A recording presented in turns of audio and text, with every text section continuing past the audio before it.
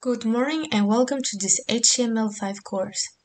We're going to see how to validate your code. To see if you have any errors, you can very well see it directly on your text editor. For example, we say earlier that if I put a space where it shouldn't be, and while I have my coloring, that will change. So there everything becomes white, whereas before it was colored. So you see, when it's colored, it didn't know it's good. If you see that the coloring changes, it's because you have an error somewhere. In the same way, we have a console. So if I click on it, you can see, so if you ever have any problems, they will be displayed here. We can also have our code validated by a seed called W3C. So here you can have your seed validated headed by the URL. So if you have already hosted your site, you will only have to put in the URL to validate on your site. You can very well upload your file directly or then put your code directly. For example, we will try to upload our file.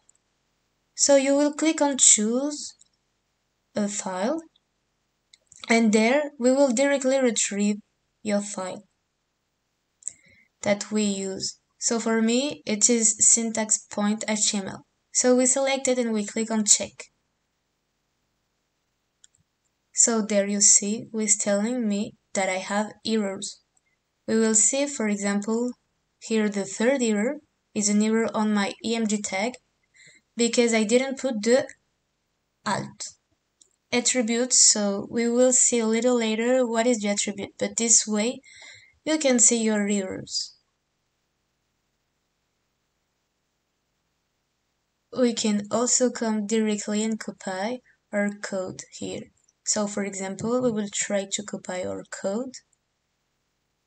I will remove my chevron here on purpose and I'll do a check. So we will see our errors now, and you can see that it tells me that on line 8 I have an error and that I'm missing a chevron in my input required. Now if I had it and I check, I don't have this error anymore.